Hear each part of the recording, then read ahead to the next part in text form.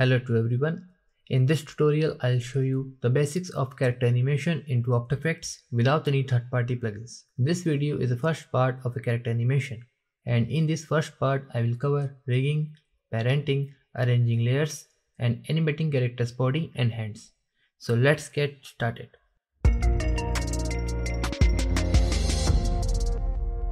Alright guys, so here is our character which we are going to animate into After Effects, and these are the shape layer.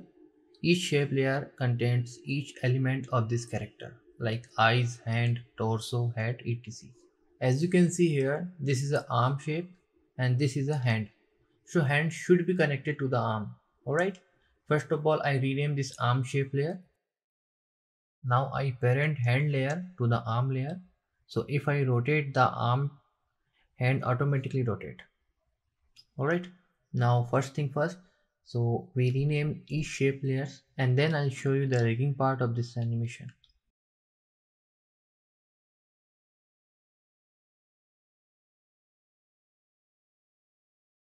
After renaming the shape layers, we are going to create a null object and rename it to the body controller.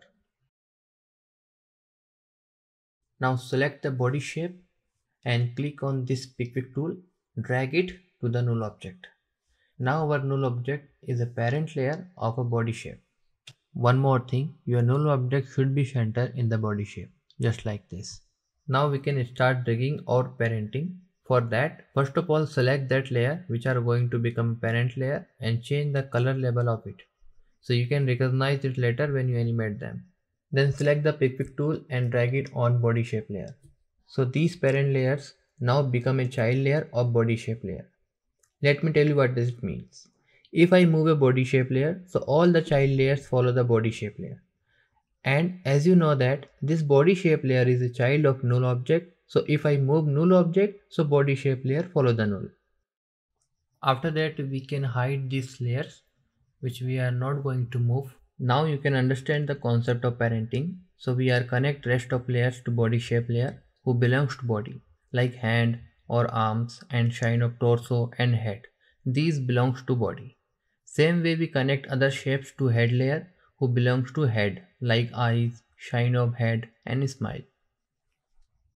After that you can see if I move null object, so other layers follow the null object.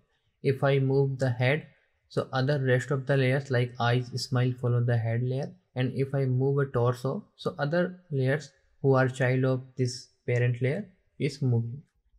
Now we are going to animate this character back and forth.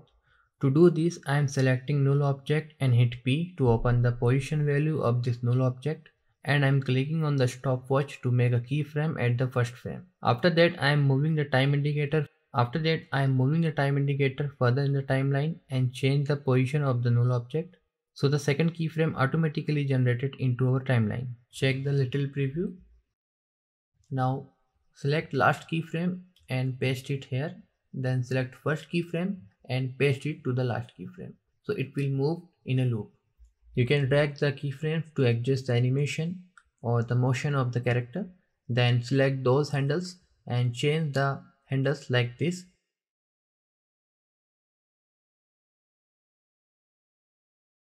Then checking the preview, looks nice. Then hit S on the keyboard to open the scale value of the null object. Then I'm clicking on the stopwatch to make a keyframe at the first frame. After that, go to the second keyframe and make one more keyframe here. Then go to the third keyframe and make another keyframe here.